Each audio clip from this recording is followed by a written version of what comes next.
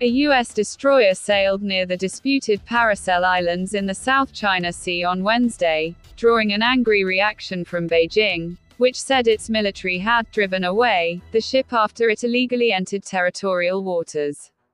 The United States regularly carries out what it calls freedom of navigation operations in the South China Sea, challenging what it says are restrictions on innocent passage imposed by China and other claimants.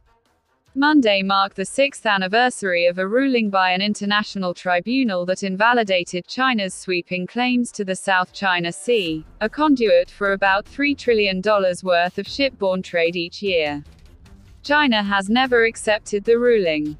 The U.S. Navy said the destroyer USS Benfold asserted navigational rights and freedoms in the South China Sea near the Paracel Islands, consistent with international law.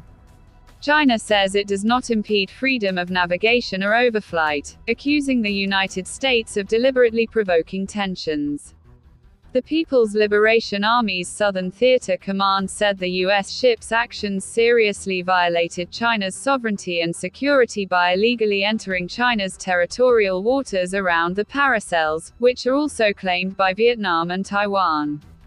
The PLA's Southern Theater Command organized sea and air forces to follow, monitor, warn and drive away the ship, it added, showing pictures of the Benfold taken from the deck of the Chinese frigate the Xianing. The facts once again show that the United States is nothing short of a security risk maker in the South China Sea, and a destroyer of regional peace and stability. The U.S. Navy said the Chinese statement on the mission was false, and the latest in a long string of Chinese actions to misrepresent lawful U.S. maritime operations and assert its excessive and illegitimate maritime claims at the expense of its Southeastern Asian neighbors in the South China Sea. The United States is defending every country's right to fly, sail, and operate wherever international law allows, and nothing China says otherwise will deter us, it added. China seized control of the Paracel Islands from the then South Vietnamese government in 1974. In a separate statement later on Wednesday, the U.S. Navy said the Ronald Reagan Carrier Strike Group was also operating in the South China Sea, describing such carrier operations there as routine. The carrier group is conducting maritime security operations, which include flight operations, maritime strike exercises, and coordinated tactical training between surface and air units, it added. Monday marked the 6th anniversary of a ruling by an international tribunal that invalidated China's sweeping claims to the South China Sea, a conduit for about $3 trillion worth of shipborne trade each year.